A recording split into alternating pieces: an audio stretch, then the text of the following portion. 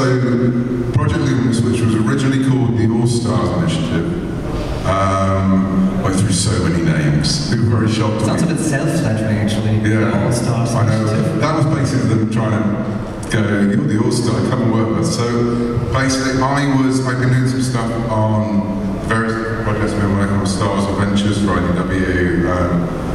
I think had I started Vader's Mouse? I can't remember. It was I did some Choose Your Own Adventure books, the Choose Your Destiny books. I'd never written a Choose Your Own Adventure book before. I had to work out how to do it. I told them I knew, and then I went away and had to work out how to do it. And it was at San Diego Comic Con. I was having breakfast with Mike Lane, Lucasfilm publisher, and I had all these ideas of what I should go in and pitch. And he blew them all out of the water by saying to me, we're doing this thing, would you like to be involved? And he sort of explained a little bit of what, it wasn't the High Republic, you know, he talks about the initiative, the fact that it was going to be books and comics, and I think it was only books and comics then, it was like, it grew so much in the creation of it. And he said there's going to be 4 other writers, I'm not going to tell you who they are, you have to commit to at least 5 years' work. You'll go to Skywalker, and I was like, yeah, I'm in, yeah. And it was pretty much like, you know, and so it was, because he didn't tell me who the other was because he hadn't asked a couple of them yet. He didn't know what we were going to say. But they had an idea of the people that were. They knew exactly who the 5 were, and we were all there. We were all at San Diego. So I think we all knew we'd been asked, but obviously didn't know the other person had been asked, and so and I agreed to it almost immediately. I was in a hotel room with George Mann, who's now one of the writers of the Phase 2 of My Republic, and I went up and told him, and so I said, there's this thing, do you think I should do it? He was like, yeah, of course you do. I was like, yeah, I've already said yes. And yeah, and there were, you know, then this date for going to Skywalker Ranch appeared in the diary, and we still didn't know who it was that we were going to be working with, and it was like 2 weeks away, still didn't know.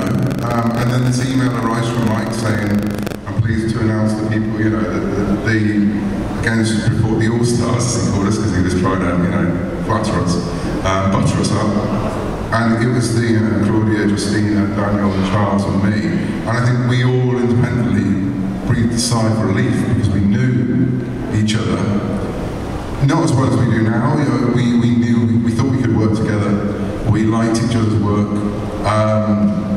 And also we were very excited. We were going to Skywalker Ranch in a couple of weeks.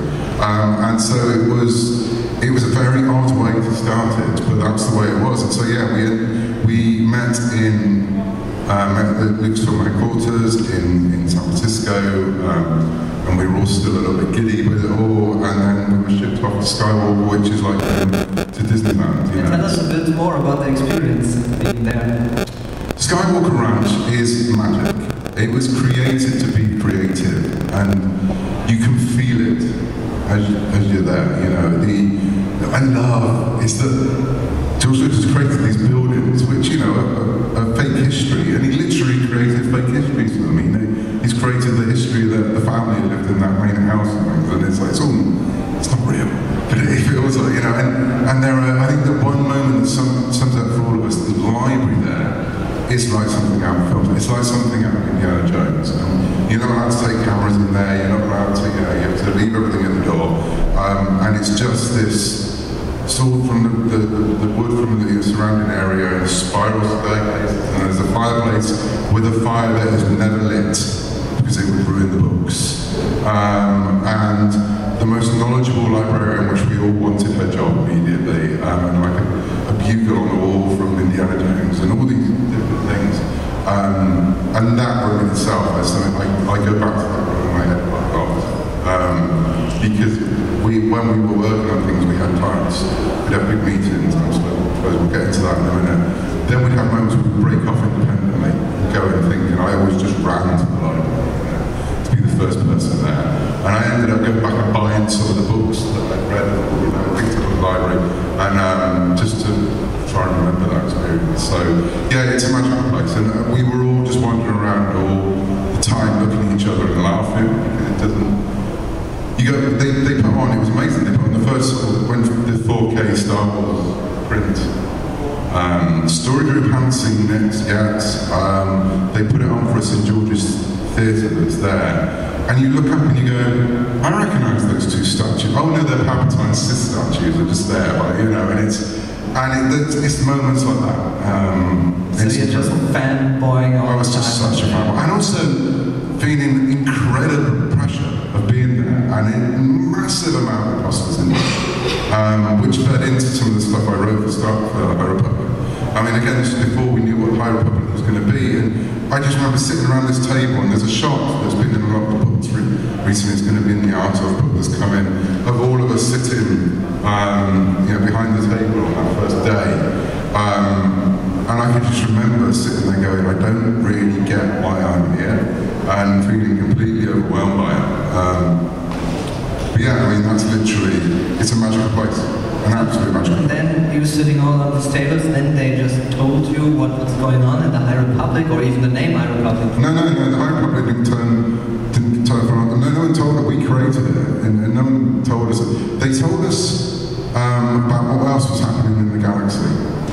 And so we had a loose lips synced Starships moment when we had signed many things.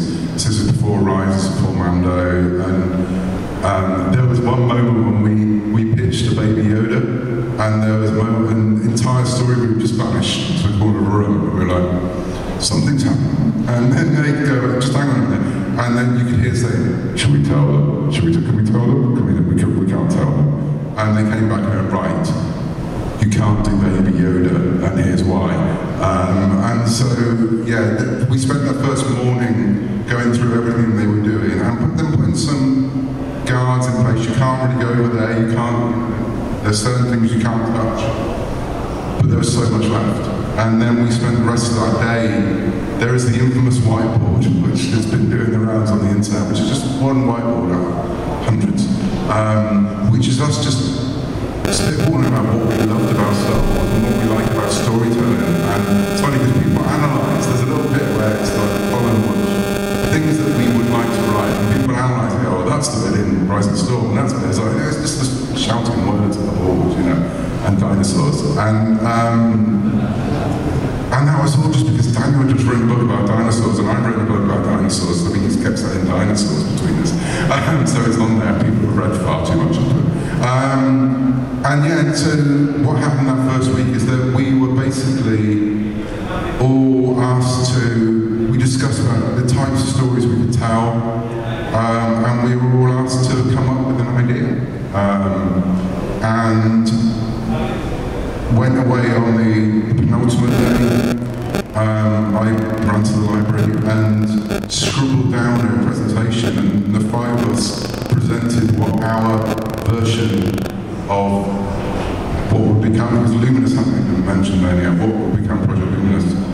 And we discussed it a bit, and then we left for the week, and I was the last one to leave, and I was standing at the door waving as if I lived there, going, oh, you come back? I'm never going.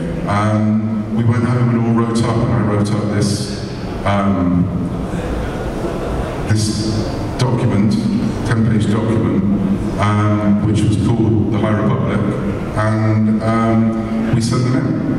And again, we had a second week round at Skywalker, which we would go through, and we didn't know until we were leaving what one had been chosen, because they all went back to Kathy, they all went back to Story Group, they went back to various different people in Lucasfilm, and as I was leaving to go to the airport to fly over to California, I heard that my one had been chosen, but then that doesn't mean that what you now have, there's no High Republic, is everything. There's some phrase in there, the Nameless is mentioned quite a lot, don't know what happened to that.